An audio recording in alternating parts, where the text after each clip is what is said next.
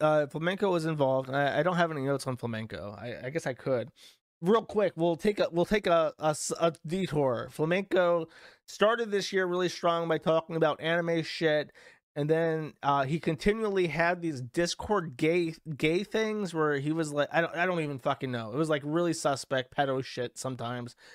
And I think he lost a lot of his momentum because of that. He was Jim's favorite to succeed the anime throne.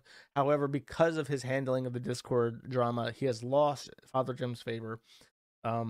I suspect that in 2023, he will marry a VTuber.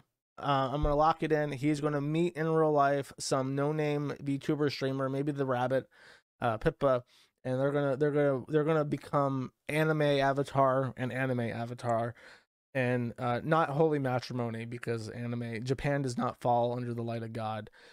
Some other kind of matrimony. Actually, no matrimony, because matrimony means like peace. Some kind of hellfire. Some extremely scorched orange hellfire.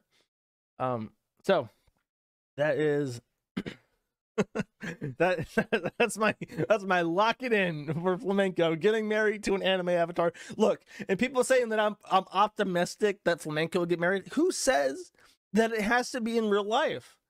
The Rabbit lives where whatever, and Flamenco where it lives whatever. They could, like, look, everybody does the long distance thing. They'll get married on the internet.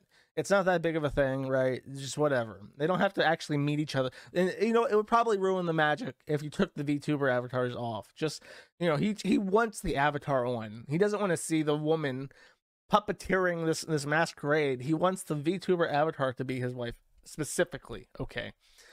That's what Flamenco will be married to an anime avatar. Is my lock-in for 2023. Yeah, woman in quotes.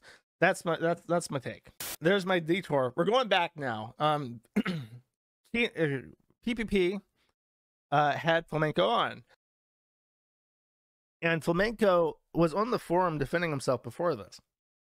Because what it was, I remember this. He was in a Steam group, or he was friends with guys. He was friends with somebody who had a very suspicious lolicon avatar, and he was in this weird German thing called like the Austrian Federal Police, and like it was I think it was actual pictures of kids, like really weird etchy photos of kids and like leotards and lolicon shit, and people were asking him like why he was in this. He said, and he floundered hard, like on the forum. His debate, like banter back and forth with people on the forum, was horrific. He made himself look like a total fucking retard. However, I think what happened is that he had an emergency meeting.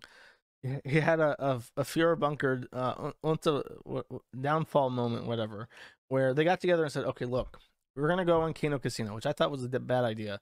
And they debated it and said, how do you react if you get asked this? How do you react if you ask this? And they came up with a plan, and then the Kino Casino thing happened. And PPP was there, and I think Godwinson was there, and they completely failed. They completely failed to take the easiest win ever against Flamenco. They looked extremely unprepared, extremely uneducated. They were arguing in terrible faith, which is, I don't know why people were surprised by that, by Godwinson. Godwinson argues in nothing but bad faith. I believe that Godwinson as an Anglo is genetically, like people think that black people are genetically predisposed to be violent. I think that the English are genetically predisposed to lie. I think that they just don't care what they say. They argue in bad faith. Yellow journalism is the default. The British mind is completely incapable of feeling shame for, like, usually you tell a lie about somebody, you feel bad for it because it's not true, and you should strive to tell the truth. British people are literally lack the gray matter responsible for feeling shame for lying about someone. So Godwinson's arguing, and he's just like, aren't you a pedo? Aren't you a pedophile? Can you explain the Discord chat for us? Can you explain while you're fucking children in the other room, Flamenco? And he's just like, yeah, no, I wasn't doing that. I joined a bunch of groups. I joined random groups and whatever. You know, everyone does that. Everyone joins random groups. It's not my responsibility to know like whatever about everybody all the time. And he just completely demolished this, and people are like, wow, you guys are fucking assholes for treating him like that when and not having any fucking idea what you're talking about.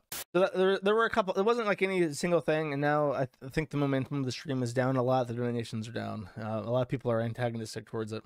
I saw he was streaming, and I checked in, it was like 700 to 800 viewers, which is, I mean, it's pretty good. Most people don't get that. I never expected to get that in terms of streaming numbers, so it's not that bad.